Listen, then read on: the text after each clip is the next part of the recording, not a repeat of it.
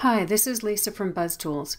In this quick video, I'm going to go over a few getting started suggestions for BuzzTools Plus users who have recently upgraded their software to BuzzXplore.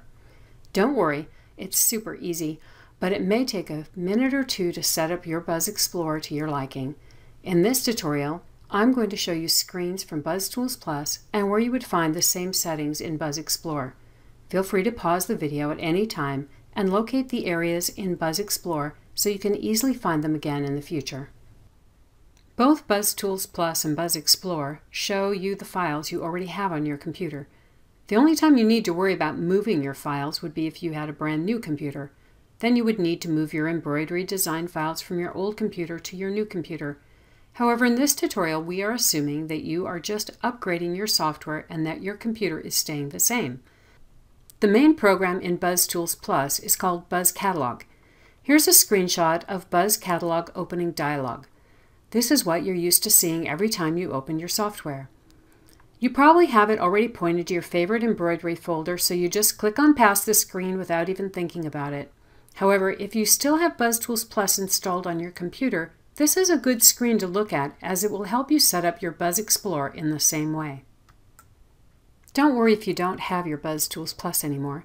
You can still set up BuzzXplore to your liking. At the top of the Select Files dialog is a drop-down where you can set the computer drive. If you have only one hard drive on your computer, you might not have ever changed this. However, if you have multiple drives or partitions, this might be set to something other than C. I keep my designs on my E drive, so that's what shows up here. You can now see that I've navigated to my E drive and selected two folders by clicking on the selection box in front of their name. Before we go, take a quick look at the File of Type drop-down. This is where you filter your file types so that only certain types of files display in your catalog. Mine is set to all supported types because I like to see all my embroidery and graphics files. Here is how my designs are shown in BuzzTools Plus. Notice the amount of sewing information I've included in my catalog. If I want to go to a new folder, I'd have to start a new catalog and reselect folders in the Select Folders dialog again. Now let's find these same folders in BuzzXplore. The first time you open BuzzXplore, it might look like your designs are missing. You might feel lost and confused about where to start. Don't worry, in no time your BuzzXplore software will be set up the way you want and you'll be back to seamlessly working with your designs. The first thing we're going to notice is that there's no longer a drive drop-down and our folder tree is now incorporated into our BuzzXplore window. Using the navigation tree, I'm going to navigate to the embroidery folder on my E drive. By default, your embroidery designs are shown in Explorer mode, which shows only one folder at a time. To use Catalog mode, which is more like BuzzTools Plus, click on the New Catalog Toolbar button. Add folders to your catalog just like you did in Buzz Catalog by clicking on a selection box in front of the folder name.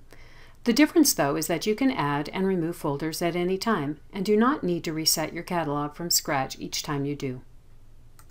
Now let's set the sewing information we want displayed for our designs by going to Sewing, Summary Information, and selecting the Brief option.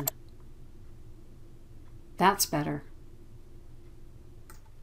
One last thing before we go. Remember that file filter we looked at in Buzz Catalog? The same thing is here for you in BuzzXplore. You can toggle on and off your file filter by clicking on the funnel button on the top toolbar. Choose which file types to include by clicking on the red selection box.